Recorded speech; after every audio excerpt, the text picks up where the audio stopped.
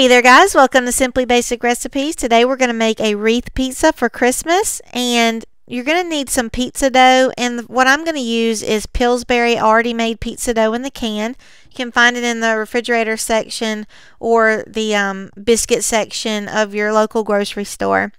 So I'm just going to ball it up and then use my rolling pin to kind of flatten it a little bit and make a circular shape, and then I'm just going to toss it back and forth between my hands and kind of stretch it a little bit to where it's going to be a circular shape, because if you take it right out of the can it's going to be rectangle and you don't want that.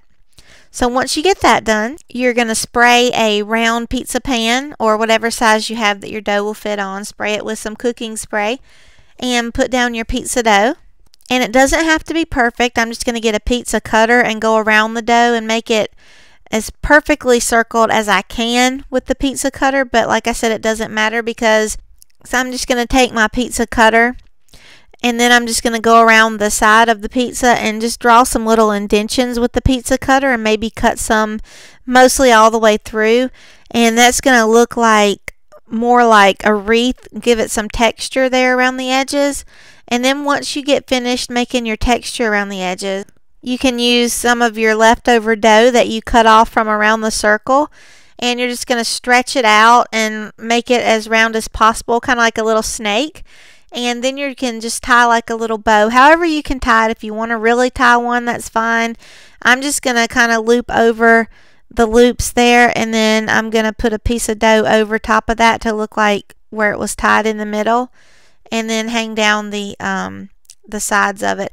And once it cooks, all of it's going to cook together, so it's not going to look separated like it is right now.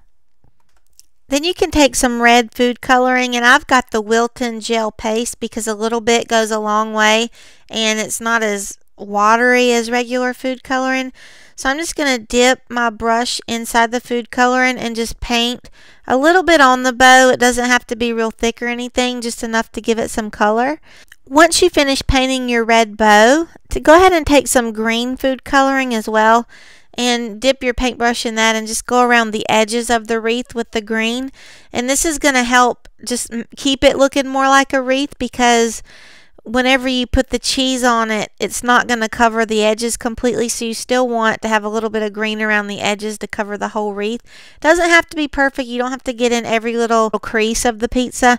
Just kind of make sure that you go around the edge and just have a little bit of green.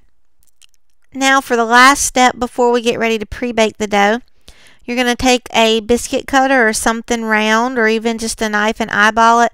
Just cut a center hole out of your wreath so you can make sure that you get the real wreath shape. And go ahead on the inside and put a little bit more green food coloring on the inside as well. Then when you're finished painting the food coloring on your wreath, my dough requires it to pre-bake at 400 degrees Fahrenheit for 6 minutes. So I'm just going to go ahead and pop that in the oven, and we'll be right back whenever it's finished. So while my dough is pre-baking, I've got some mozzarella cheese, and I've got it shredded, so I've got it in a bowl, and I've got my green gel paste. I'm just going to put a little dab of green gel paste inside the cheese. You don't want to put a whole lot because it'll kind of ball up in there around the cheese, and you'll have some dark green spots. So just put a little bit. The cheese is also going to give the wreath more like a grassy-like texture also, so it's going to look really good.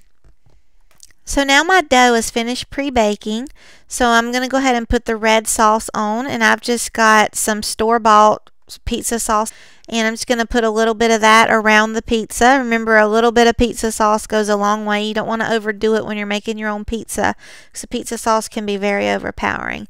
So now that I've got my pizza sauce on the pizza, I'm going to go ahead and sprinkle the green grass all the way around the pizza. I'm going to make sure that I put enough to pretty much cover all of the red pizza sauce. You don't want to see it through the green.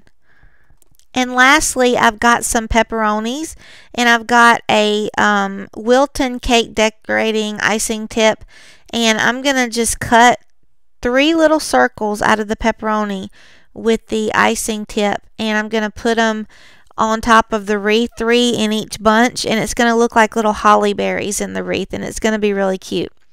So go ahead and do that, and place them wherever you want to on the wreath. And then you're gonna, the dough that I'm using requires me to bake it for 6 to 10 minutes or until it gets to like a golden brown color and all the cheese melts. So I'm gonna go ahead and pop that in the oven, and we'll be back to see the finished product when it's done. Alright guys, this is my finished Christmas wreath. I hope you guys enjoyed this video.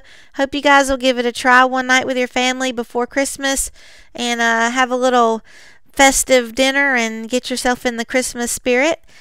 And I'll see you guys in my next baking video. Thanks so much for watching. Bye.